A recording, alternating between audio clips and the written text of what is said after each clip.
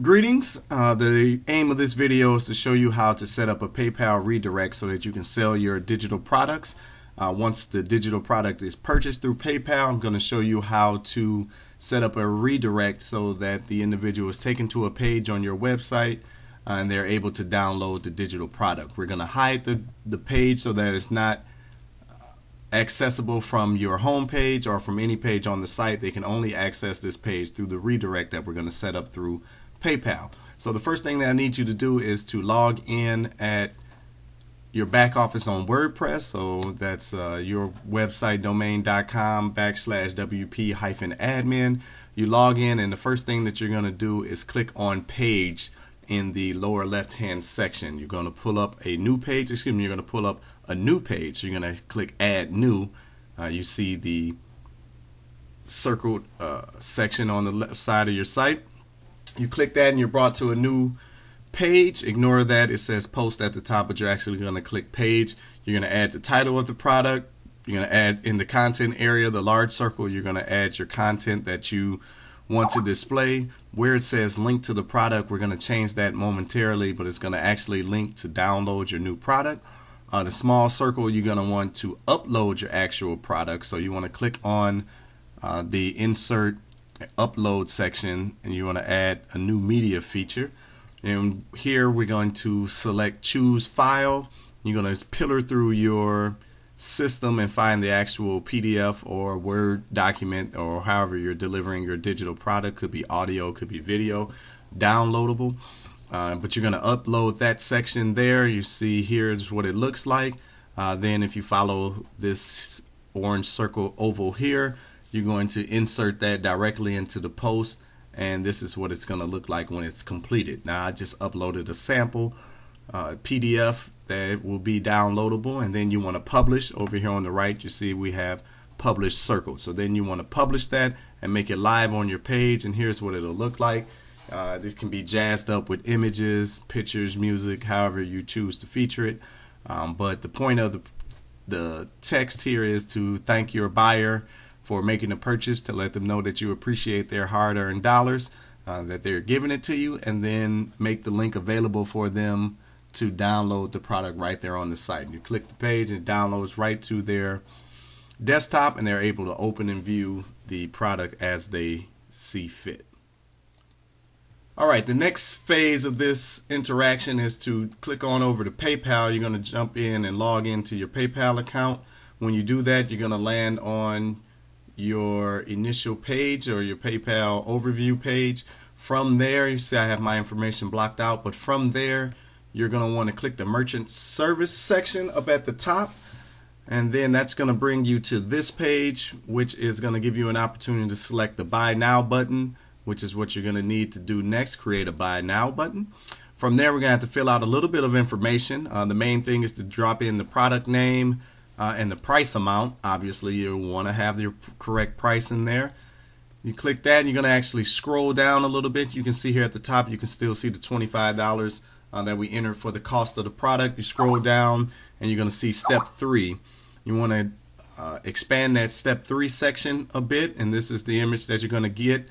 From this page you want to scroll down a little bit from there, and you're going to see an opportunity to check mark the take customer to this URL when they finish checkout, and then from there you're going to want to grab the URL of the first page that you created. So here is unstoppablecoaching.com / the title of the product, because if you remember, that's what I named the page that we created initially. So you're going to want to put that URL there, because once the payment is collected, the buyer is going to be sent directly to this page, and this page is where we created the link for them to be able to download their product and to get their thank you for purchasing.